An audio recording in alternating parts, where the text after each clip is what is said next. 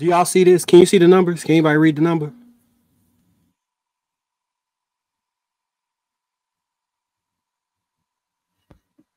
$13,000. $24.82. No, look at the EBT balance and the cash balance. Yeah, is that thousands? Yeah, 13,401.85 and a cash balance of $498.85.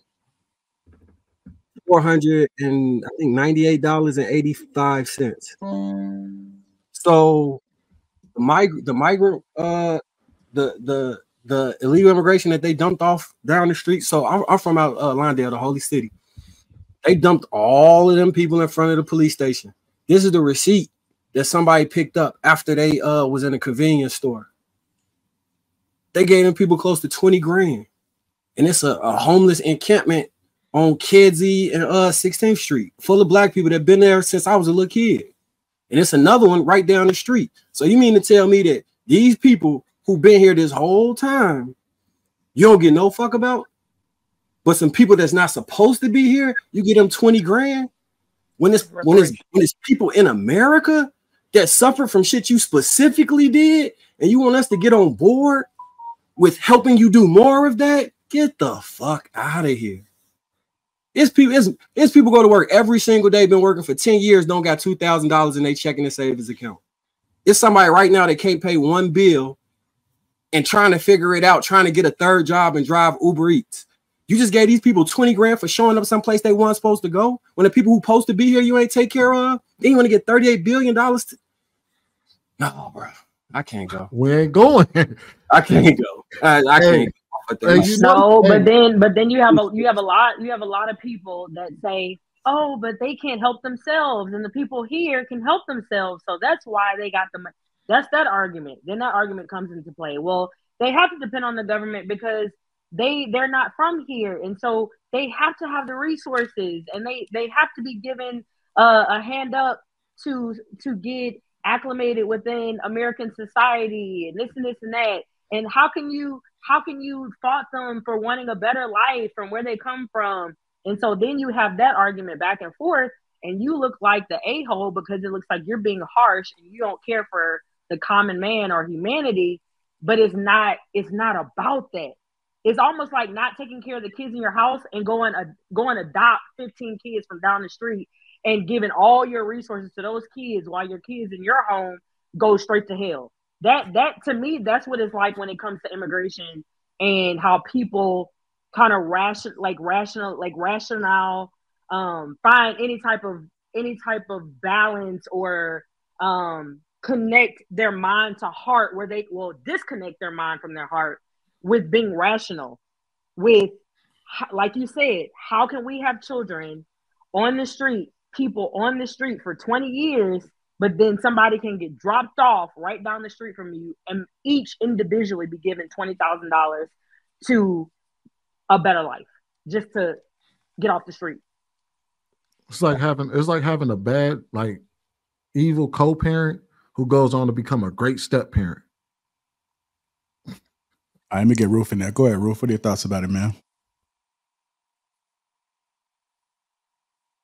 If I'm basing it off of this interview right here, I actually had some respect for Trump and how he handled himself. He called them out immediately. I don't like the stuff he said in the past. He said bad stuff about, Haiti before, but he sounds like the most logical person on the stage. He asked her to define DEI, and she just repeated it. And that just reminds me of, I'm watching Kamala. If she was black, her name would be Kamala, right? But anyway, moving on. And she just repeated it. And when Kamala's talking or Kamala's talking, she says the same thing. Like, she's so trying to spin it and sound smart, but she sounds really, really silly when she's talking. And Trump kind of does a little bit of that today, like going around and said, oh, the problem is, and people ain't got no money and inflation, this and that. But he did add some kind of something to the conversation. While I've heard Kamala say the same thing and say absolutely nothing. if we're going on clips. So I think that the lady was rude. It's like it's like if you didn't like somebody, that's your problem. Like, but now you make them, even if they were an evil person, you make them look better because you couldn't control yourself. You couldn't control your emotions. You couldn't control your disdain for him. And that's how people got to stop being so passionate of having hate for somebody you never met, and then having love for somebody that never did nothing for you and don't plan on doing nothing for you, and then told you to your face, I don't plan on doing a damn thing for you.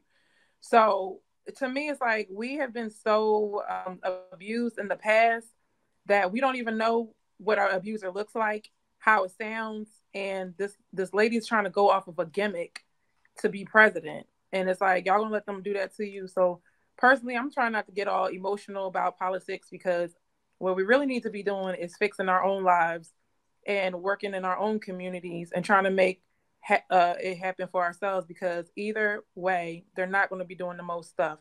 And then I didn't realize that Trump did say stuff he did for Black people, which he said he saved the HBCUs. Y'all can tell me if that's a lie or not. But if he did that, that's more than what Kamala was doing. So they had funding that traditionally got renewed on the time schedule every year, and he just extended the time period. And I think he gave them a little bit more than before. So to make it seem like he just came up with that is false, but he did actually do it. And well, he did. So that's what presidents had all the HBCU presidents to the White House. Obama never had that during his term. Right. So he did a lot. He does stuff. Like, we got to admit when somebody's right, just admit they're right. It's not about what you thought about them in the past. It's about like what am I looking at right now? I might not like you for nothing, but if you say something that's true, I have to accept that truth, and I have to rearrange my whole brain to accept the truth. But we want to be lied to so bad. We want to listen to what sounds good, and that's not going to work this time. You're just going to find yourself in trouble. Yeah, you got to understand, too, that people are just lazy, and they're lazy with their minds. They don't want to do no research. I was having a conversation about this, and I'm guilty of it, too.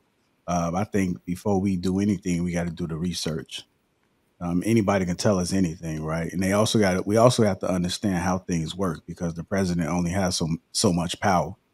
So then that you need to be focused on not only the president, but everybody that you elected in plays a part into how everything turns out. But people just only want to show up just to vote for the president, and then they just put in Democrat, or Republican.